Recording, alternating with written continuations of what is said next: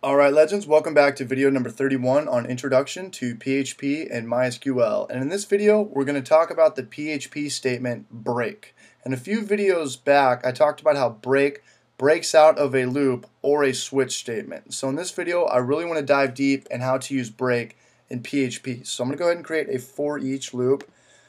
No, I'll create a for loop. We created a for each loop for the last video tutorial.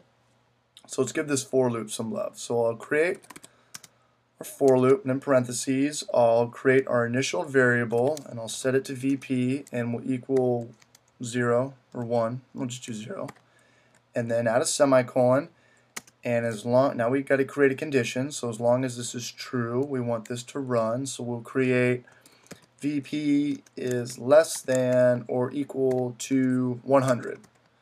And then let's go ahead and create another semicolon. And how do we want to increment this? Well, we want to increment it by 1.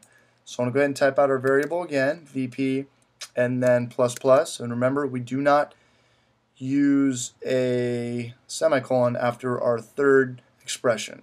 So now I'm going to go ahead and create our curly brackets where we're going to execute our statement. And if in here, just like our last video on continue, we're going to give it an if statement. So if VP equals, I don't know, we'll say 15, we'll just do 10, make it simple, equals 10, I want to break out of this loop.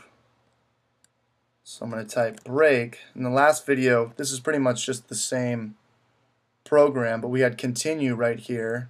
Actually, we had a for each variables, or for each loop, so never mind that. But it's very similar to our last video. So instead of continue here, we're going to type break.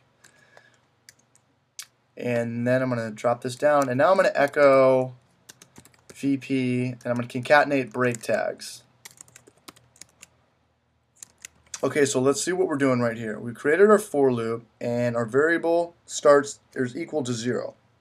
And as long as it's less than or equal to 100, it's going to run. And it's going to run in increments of whole numbers or whole integers.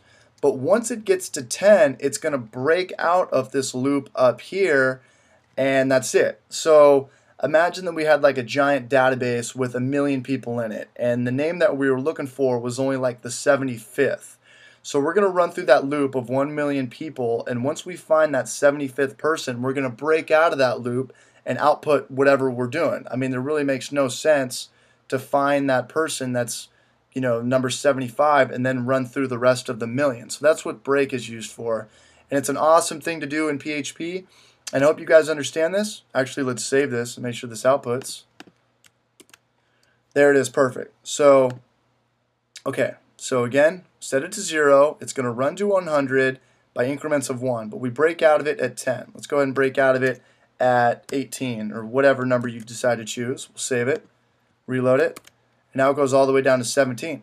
So congratulations, you guys successfully learned what a break statement is in PHP, and hopefully I'll see you guys in the next video.